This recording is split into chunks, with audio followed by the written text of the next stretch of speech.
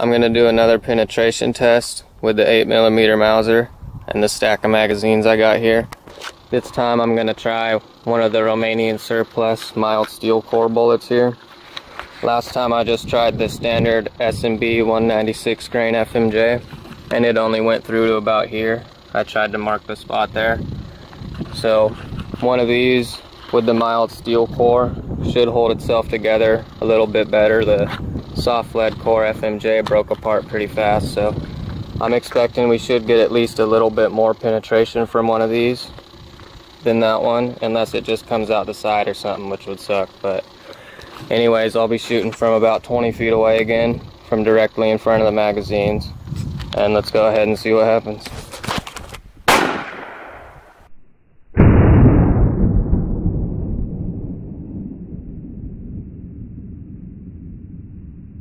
Alright, so we got a nice entry again right here.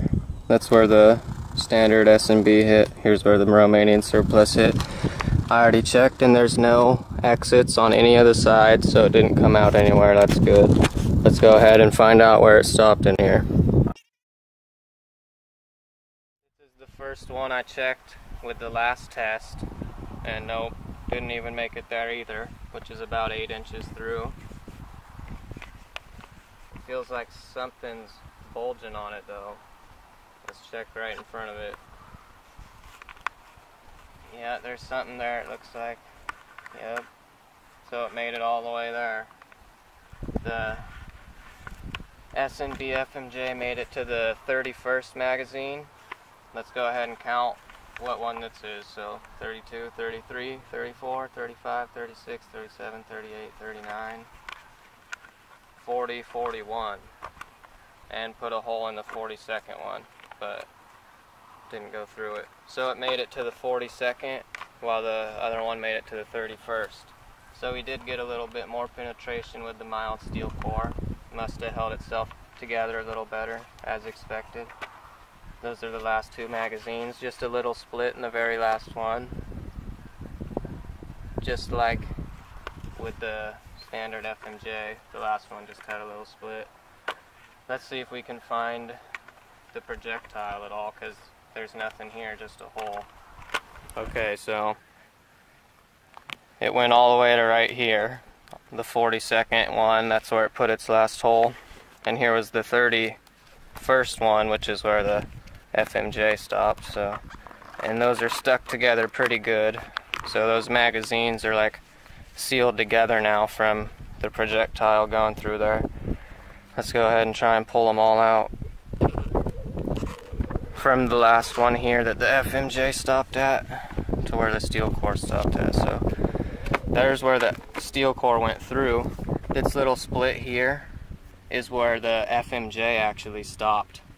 That was the last damage that the FMJ did. So the steel core came through almost right where the FMJ stopped too, but you can tell it was sideways, but since it's mild steel it didn't expand like the lead core, but it's definitely tumbling, but it's still cutting through there pretty good. Bunch of magazine particles just like with the other one, and these are stuck together, and there's a tip of a bullet right there. So that was 31, 32, 34. That's the 35th magazine right here, and we have the bullet stuck right there. And these magazines are stuck together. See? So I'm gonna have to pull these apart. I think the whole bullet's in there. Yeah, you can see it right there. And look at that cut that it made. Holy crap.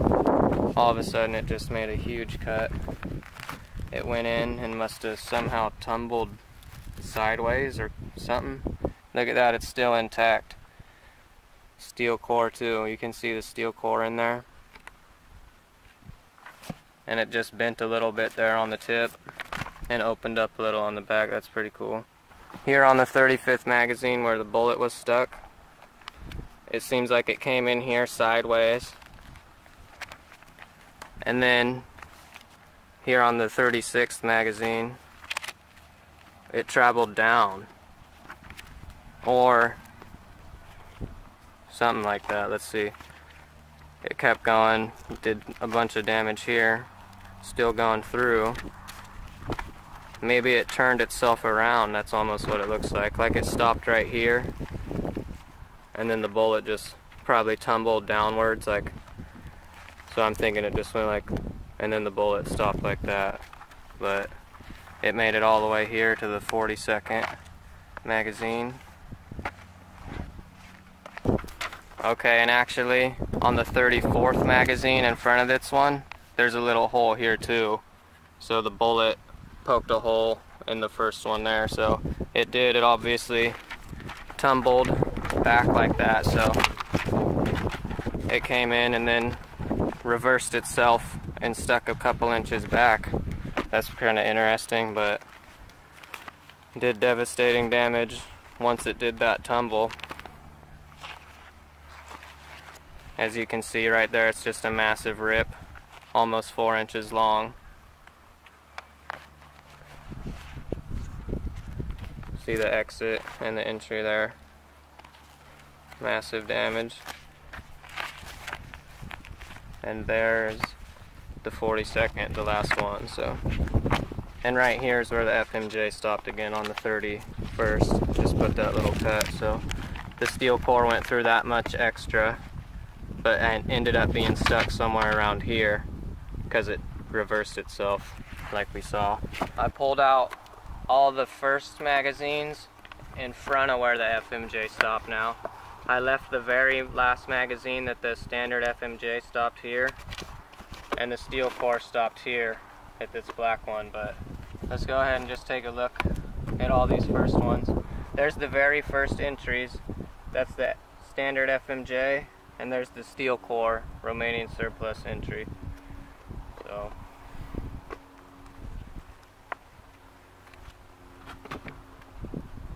second magazine, still just straight entries.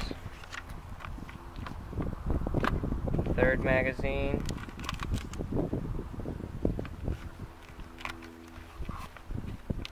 fourth magazine, fifth magazine.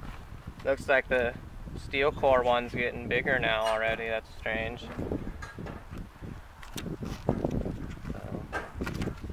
Here's the sixth magazine, seventh, eighth, ninth, and 10th. Still just mostly straight holes, a little bit of expansion. It seems like maybe they're tumbling slightly. The FMJ still looks like it's going straight through though. So here on the 14th magazine, the standard FMJ still going straight through, it looks like, while the mild steel core starting to tumble slightly.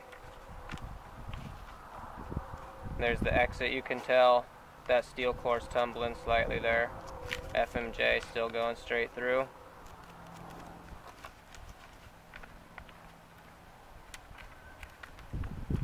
Whoops, I skipped a magazine.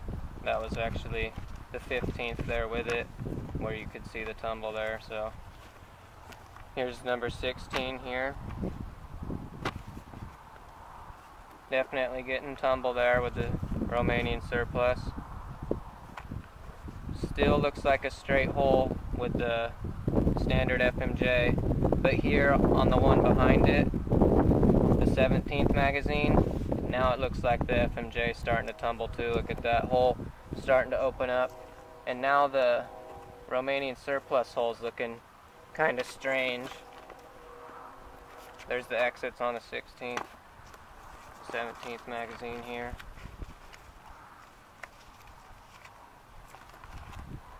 Here's the 18th.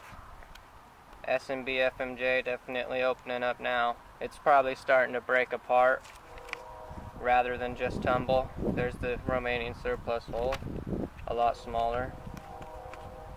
FMJ opening up more and more.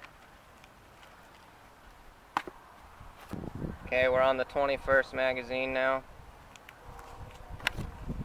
The exit from the FMJ is getting pretty big now.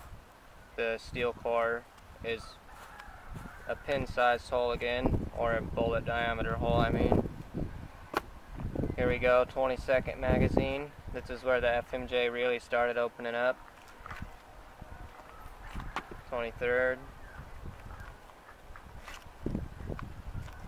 Those are stuck together pretty good. Here's the 24th. Now the steel core hole is traveling closer towards the FMJ's hole, so it's starting to tumble to the side a little, it seems. The exit there, FMJ's got a huge exit. It's starting to rip apart now.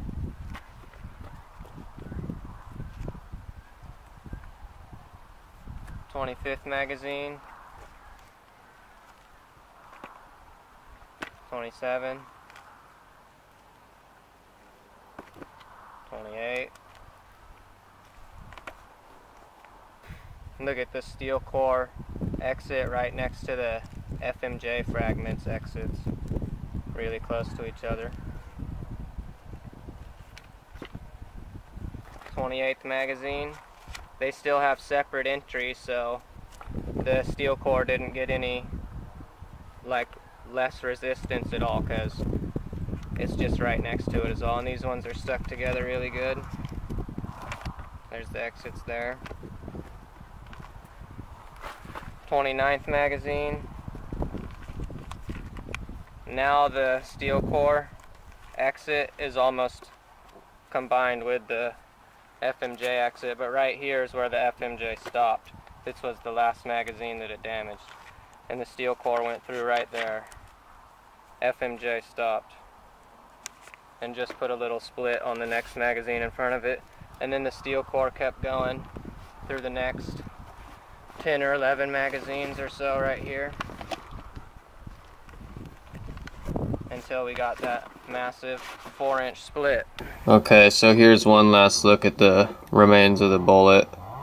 So here's the 154 grain Romanian steel core after going through 42 magazines. That's what remains of it. Just a little bent up on the tip there. And a little separation of the jacket from the core there at the back, at the base of the bullet. And then here's the remains of the S&B 196 grain FMJ after going through 31 magazines. That's all that was left of it. So this one went through 42, and this one went through 31.